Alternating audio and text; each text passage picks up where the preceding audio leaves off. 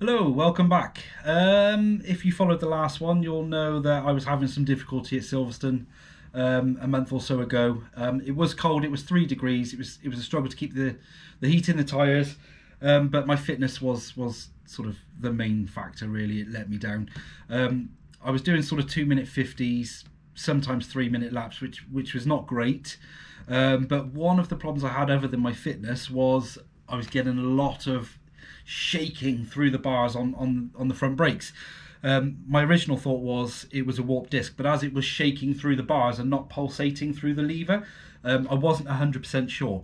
Now, I didn't have this problem last year, but what I had done is I'd sent the wheels off for powder coat. Now, my other thought was maybe the mountain faces were not as clean as they could be. But what I'd done is I'd put washers over the mountain faces and put bolts in to keep the threads and the mountain faces clean of the powder coat. And I was quite fastidious when they came back to make sure there was no overspray, if you like, of powder coat, so I knew the faces were pretty good. What I did do is I did a runoff test on the discs to check for warpage. Now, the right disc was 0.2 of a millimetre out, which is nothing really. Certainly wouldn't account for the vibration I was getting through the bars, the shaking. So, covering all bases, the bike, when I got it, it was missing the backing plates for the pads. These hold the pads. I'll get one out for you now. These hold the pads in place and stop them vibrating and moving around, essentially keep them under pressure. Now, I didn't have the problem last year, even without the backing plates, so I can only assume they were removed for cooling purposes. I mean, I don't know. So what I've done is I've bought some. I went to Yamaha and I got the backing plates, and I also got the corresponding pins in case there was any wear on the pins, and it was leaving the pads a lot of room to move around. Now, I feel like I had my pants pulled down, quite frankly. 4 pins, 4 backing plates, £61, blimey. But also the pads in there, there's plenty of life on them, but they're Brembos. I don't know which ones they are. I think they're red stuff. I'm not entirely sure. They were in the bike when I bought it. I think they're race pads. I'm sure we weren't getting anywhere near temperature, and maybe they were grabbing, I don't know. So what I'm going to do is I'm going to switch them out anyway. So I went to DR Bikes, lovely bunch of guys, and got some EBC GP Fax race pads, which is what I'm gonna put in there. So that was £120 a set.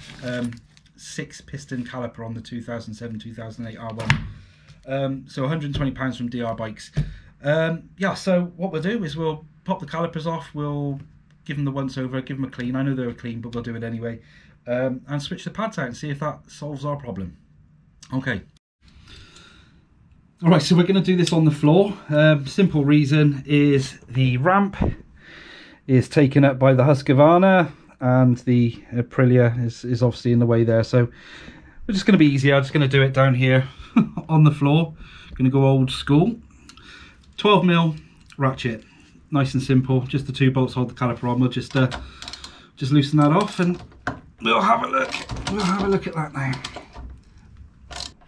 Get there in the end. Okay, what I find just helps sometimes, got the calipers nice and loose, just sort of give it a little bit of a twist left to right, just to free up a bit of space. Push the pistons back a bit, free up a bit of space for you to remove that. There we go. As you can see, I don't know if you can see that, but as you can see, the backing plates are missing. They weren't there with the bike. Again, I didn't have the problem previously, so I doubt that was the issue, but we're going to replace them anyway.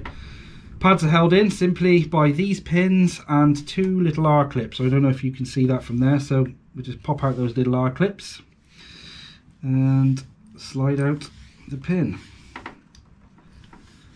Slide out the pin. Pads will just pop out. Still, you know, still a fair bit of meat on there, but you know, I can't really vouch for these pads. I don't know an awful lot about them. They were on the bike when I bought them. They are Brembo, but we're going to switch them out anyway, so it's not the end of the world. Obviously it's a 6-piston caliper, so you do have the larger pads and then the smaller ones. So the same process, just pop out the little R clips and the pin will slide out, freeing up the pads. Okay, now the caliper's pretty clean. I'm pretty good at keeping on top of that sort of thing, but we will give it a quick once over anyway. Bit of brake cleaner. Also, if you give the lever a bit of a squeeze, not too much because you will pop the pistons out, and just check that all 6 of those pistons are moving freely. If one isn't, maybe just hold the ones that are moving to stop them going too far, and just check that all 6 of those pistons will move. You don't have any that are seized, but I think we're pretty good on this one. But like I said, do be careful, because if you just keep pumping, what will happen is one of those pistons will pop out and you will have to bleed the entire system again. Okay, a little tip actually, when you're moving the pistons out, checking they're all moving freely. If you use your pads, you can manipulate, hold the pads. If one side's coming out quicker than the other, you can sort of use the pads and also stop all the pistons moving in different directions, and also prevent one of those pistons from popping out and you're having to rebleed the whole entire system. So just a little tip, use the old pads. Okay, now we've got the pistons, they're all protruding slightly. I like to leave them out a little bit, because what I'll do is I'll use an old toothbrush and some brake cleaner, and I can get around the pistons as they're out and clean the grime off prior to reseating them and fitting the new pads. Okay, so got a little oil catch can, just stop you dripping all over the floor. Brake cleaner. Just give it a bit of a squirt just to free up any of the deposits, the dirt, the grime. Now these calipers, as I said, they're pretty good because I cleaned them all prior to Silverstone, and an old toothbrush, always handy. Don't bin them, just put them in a jar in your garage, and they're good for just cleaning off around the pistons, getting the bits of grime off, and a lot safer than using a little wire brush. You don't want to do that, you'll wreck the seals. It's not a clever thing to do. So yeah, just give them the once over. You'll see all the black grime build up around the pistons. That'll sort of hinder the pistons sliding backwards and forwards freely, and also you don't want it dragging the grime and the grit and the brake dust back into the seals. It's not great. So give them a once over, just check that they're all nice and clean. As I said, this one's been done one track day ago, so it's really not that bad. Just get in there all around the pistons, check all the sides you can't see, and there you go. Make sure everything's clean before you fit the new pads, and there we go. All right. Okay, so new pads, right. I'll do them all at the same time, save me getting my hands dirty clean. What we're going to do is just put a small amount of copper slip, copper grease on the back, just to stop the pistons from binding on there, stop it squealing, stop it squeaking. Just get these out. Now these are all clean anyway, so I won't need to do anything with them. Just give them a bit of copper slip. Let's get rid of that.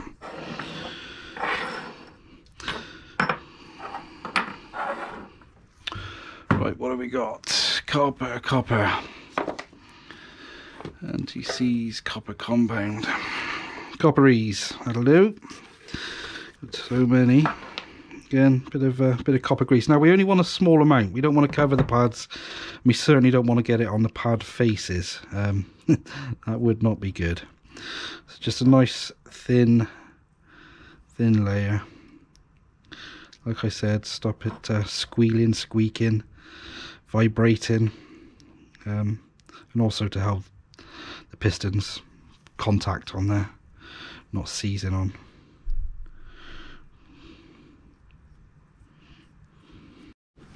Okay, so we're ready to put the pads in. Quite simple. 2 pads. Obviously be very careful not to get the grease onto the friction pad material. So we've got our 2 pads. They simply go in the caliper like so, and then the plate that I was missing last year. Now if you look at the plate carefully, 9 times out of 10 it'll have an arrow on there telling you the orientation, which way is up essentially. So we've got our pads in, we have our plate, arrow pointing up, and it'll fit on like so. And then all we do simply is slide the pin through the body of the caliper, through the first pad, through the pin, through the second pad, and out the other side of the caliper. Obviously, if you can see the little pinholes, they're where the R clips go. So if you can try and keep them in sight, it'll make your job a little easier in a minute. Again, little R clips, quite fiddly little buggers, especially with gloves on, and they just pop in those little holes and stop the pin from coming out and the pads from falling out. Okay, so that's one. If I can get hold of them into the little pinhole, make sure he's seated properly as well, so they're not going to fall out. And that is the first set of pads. I don't know if you can see that. They're in there. They're nice and clean, ready to go. And the same principle again for the smaller ones on these 6-piston calipers. Again, mating faces together. Careful not to get any grease on them. Just slot them in. I like to try and open them up, it just makes it a little bit easier for you. And again, we don't have an arrow as such on this one, but if you look on the caliper there, you have a flat face. And if you look on here, you have these little clips. So it kind of tells you which way it needs to go. If you can see that.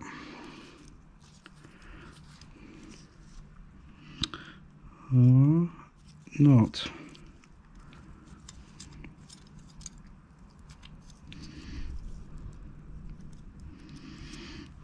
And pin through the body, through the pad, through there, and there we go.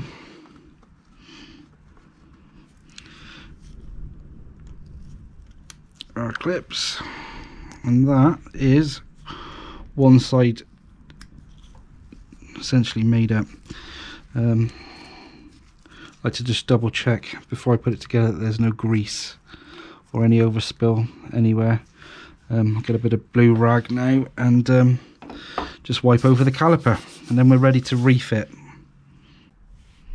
Okay, we're ready to refit this caliper. So simple case of just slot it on, get it in position, just get the bolts in on a few threads just to hold them in place. Get them in there. One.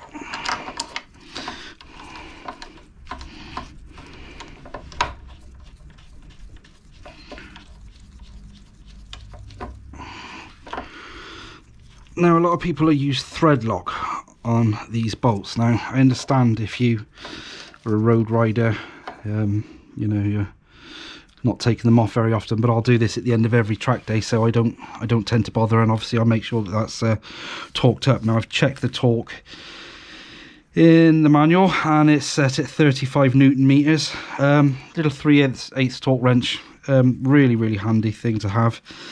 So 35 Newton meters, just set that, and obviously it'll give you a little click when it reaches the desired torque.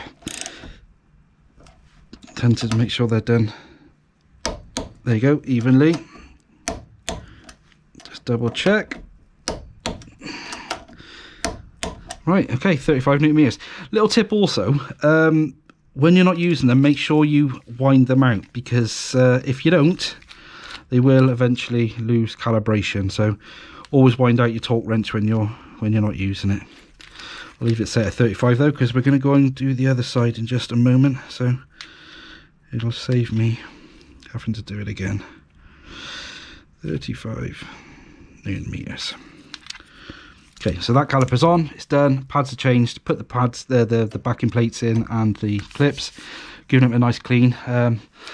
Last things last, just make sure all of the pistons are coming out, and you've got a positive, positive feeling at the bar. Last check. I don't know if you can see in there. I know I can't. Yeah, they're all good to go. So we'll move on and repeat the process on the other side.